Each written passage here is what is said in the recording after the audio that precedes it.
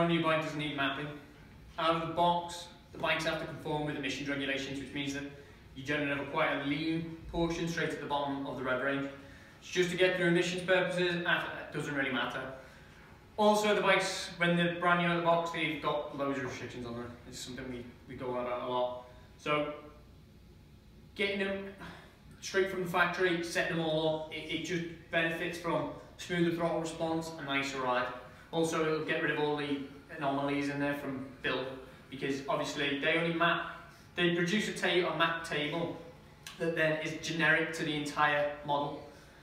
Now, with certain bikes and certain manufacturers, the tolerances between bike to bike is quite drastic, and therefore the fueling tables that are put onto them mean that it doesn't necessarily mean it's perfect. It can be a bit out here and there. So you can benefit greatly from just a standard bike. Now, what most people are going to do, bang an air filter and exhaust on there, makes the bike feel more responsive, picks up quicker, performs better. That means the first thing we do to everything. But once you've done that, those areas of the rev range that are already running a little bit lean, they're emphasised by changing everything else over. So all of a sudden you've got a bike that's gone from being kind of lean to being very lean. At that point, you can start to feel hesitation, it starts to feel a little bit lumpy.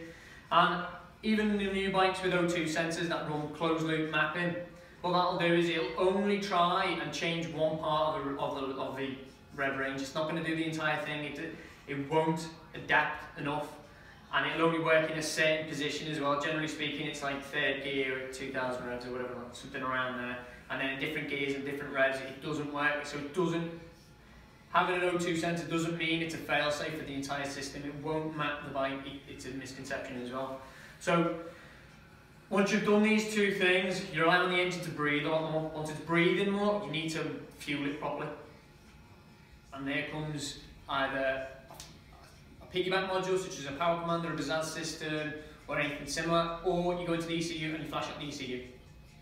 As I've said in one of the other videos, the ECU in comparison to a power commander, you can generate the best results from. However, a power commander is superb at doing what it does, which is doing fueling, but it does that very, very well.